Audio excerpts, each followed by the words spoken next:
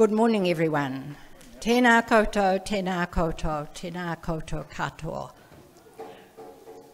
The reading, as you see, comes from the Gospel of John, and it follows on from Nicodemus talking to Jesus and trying to understand what Jesus has been telling him. And Jesus replies, "If I have told you earthly things and you do not believe, how will you believe if I tell you heavenly things? No one has ascended to heaven but he who came down from heaven, that is, the Son of Man who is in heaven.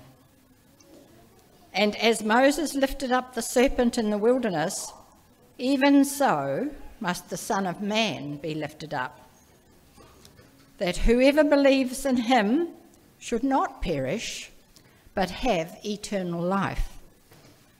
For God so loved the world that he gave his only begotten Son, that whoever believes in him should not perish, but have everlasting life. For God did not send his Son into the world to condemn the world, but that the world through him might be saved. He who believes in him is not condemned, but he who does not believe is condemned already, because he has not believed in the name of the only begotten Son of God. And this is the condemnation, that the light has come into the world, and people love darkness rather than light, because their deeds were evil. For everyone practicing evil hates the light and does not come to the light, lest his deeds should be exposed. But he who does the truth comes to the light, that his deeds may be clearly seen, that they have been done in God." Amen. Short message. Just open in prayer. Heavenly Father, I just ask your guidance as we look into your word this morning. In Jesus' name, amen. During the First World War, there was a company of British soldiers in a trench in France. It was 1916. The trench was deep, so each soldier would have to step up onto what they called a firing step, and that would bring his head and shoulders above the edge of the top of the trench, and then he would shoot at the Germans who were going through the same process and shooting back at him.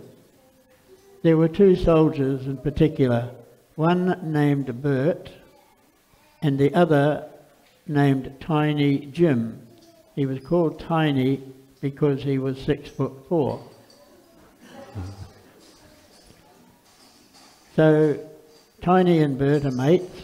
They're standing on their firing step, firing at the Germans. Then suddenly Bert steps backwards with a cry, drops his rifle and falls to the bottom of the trench. He had been shot. Tiny jumped down to see how he was, and he recognised as soon as he saw the wound that Bert was not going to make it. Both of them were experienced. They had been fighting now for 2 or 3 years, and Bert himself realised that he was soon going to die. They were waiting for the medics and the stretcher bearers to come, and Bert said to Tiny, "Mate, how do I get to heaven? Do you know the way to get to heaven?" Tiny said, I don't know.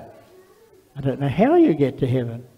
But hang on, Bert, I'll ask one of the boys. And so he ran to the next guy in the trench and said, look, Bert's brought it. It looks like he's on the way out. He wants to know how to get to heaven. I don't know. Can you tell him? Well, no, mate, I wouldn't know. So he went to the next guy. He went to 8 men in that part of the trench, and none of them knew the way to get to heaven. So he dashed around the edge to where there was another company and went to the soldiers there, one by one, asking them, one of my mates is down and he wants to know how to get to heaven. Can you tell him? And each soldier there also said no, wouldn't know. There were in all 16 men that Tiny went to. Finally, he saw a machine gunner in a corner of a trench and raced over to him and again went through the rigmarole. My mate Bert, he's dying and he wants to know how to get to heaven. Do you know the way? And the machine gunner looked at him and smiled and said, yes, I do. And Tiny was overjoyed. He said, would you come and tell him? And he said, no, I can't leave my post. But I tell you what, and he reached into his tunic and brought out a book, a New Testament, and opened it up and said, look, you see this verse here? Put your thumb on it. Don't dare take your thumb off that verse. Take it back to your friend Bert and read it to him. You'll see there's one word there that is underlined. Make sure Bert reads it. So Tiny, overjoyed, rushes back to Bert, kneels beside him and says, I found it. I've got the answer, Bert. I know how you're going to get to heaven. And so Bert says, how? And then Tiny begins to read, for God so loved the world that he gave his only Son, that whosoever believes in him should not perish, but have everlasting life. And they saw that the word whosoever was underlined. And so Bert and Tiny looked at that and they said, whosoever must mean me, whoever's reading this at the moment. For God so loved the world that he gave his only begotten Son, that Bert might receive eternal life, if only he would believe on the Son of God. And they went over and over the verse until Tiny saw that Bert understood. Then, of course, the war hadn't stopped. Tiny got back up onto his step and started firing again at the Germans. But a few moments later, he looked back at Bert, lying on the floor of the trench, and he saw what to him was an amazing sight.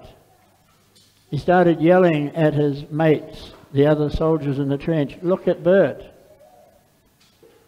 Bert was propped up with an absolutely brilliant, beaming smile on his face.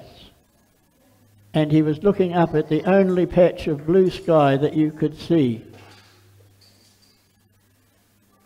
And he shouted, whosoever, lifted up his hands and fell back dead. Whosoever.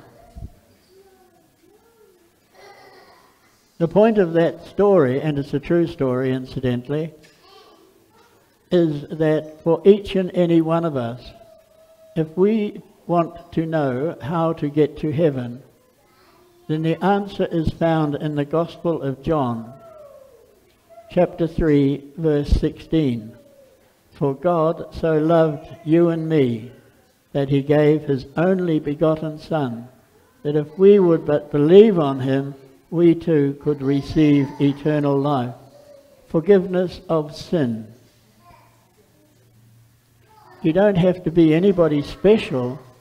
You don't have to be educated. You don't have to be important in the world scheme of things. The only thing God asks is that you come genuinely seeking, being sorry for the wrong things that we have done. And if we believe on the name of the Lord Jesus Christ, we shall be saved. It's as simple as that. And yet it is a message that so many people do not know. So many people try different ways to get to heaven, or that they think will enable them to get to heaven. But when it comes down to it, there is only one way, and that's through the Lord Jesus Christ, who gave himself for us at the place we call Calvary, where he was crucified, died, was buried, and then he rose again. And in dying for us, he took his sins upon, our sins upon himself, and enabled us to get off scot-free. We truly are blessed. It's a terrible, terrible thing to find ourselves not knowing the way to heaven. In England, a man wrote a very, very great play, and it involved a Salvation Army officer.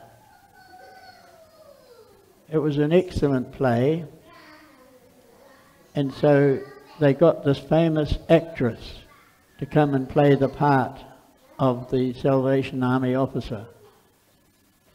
And she did a wonderful job. But then one night, on the way home, she had been running late, had to go to another appointment after the show, so she didn't change out of her costume. She went home in her Salvation Army officer's uniform and came across a wreck, dead people, dying people, broken people. Being a kind lady, she leapt out of her car and raced to their assistance. One person, seeing her, started crying out, "I don't know how to be saved. I don't know how to get to heaven." And what a tragedy it was, because you see, she was only an actress. She didn't know either. She had the right clothes, she looked the part, but she did not know the way. And the person died before her eyes, and she had no answer, no help, no way of knowing, how do I get to heaven? So I thought this morning that I would just tell you that little story of Bert and Tiny, just to emphasize. Now, I don't know where any of us are at spiritually, but if you are ever starting to think about, how do I get to heaven? What is going to happen after this life comes to an end, as surely it will? There is an answer, and you can find that answer in the Gospel of John, or indeed in the other Gospels, Matthew, Mark and Luke in the Bible. But John is very good and very clear. He says elsewhere that if we confess our sin, that's to God, then he, God, is faithful and just and will forgive us our sins and cleanse us from all unrighteousness. We don't have to fear dying. We don't have to worry about what's going to happen after dying. Because once you've given your heart to the Lord Jesus, believe on the Lord Jesus and thou shalt be saved. So I'd just like you to think on those things. Do you know the Lord Jesus this morning? I hope you do.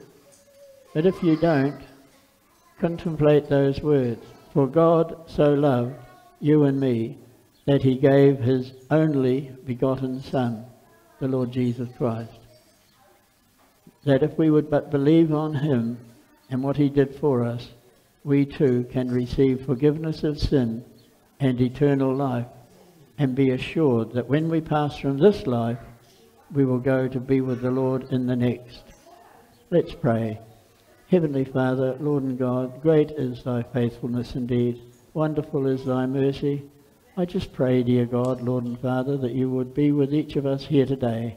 I pray that you particularly be with the little ones. Bless them and guide them and help them. Keep them safe, I pray. Bless and be with those who will be raising them and who will have part of overseeing their early life. May they too be guided and given wisdom and enlightenment, patience and love. And may the Lord just bless, I pray, each family and each individual that's represented here today. Thank you, Lord, for your many mercies. Now, as we proceed with the next part of our service, we pray you would bless us all in Christ's holy name, for Christ's sake. Amen.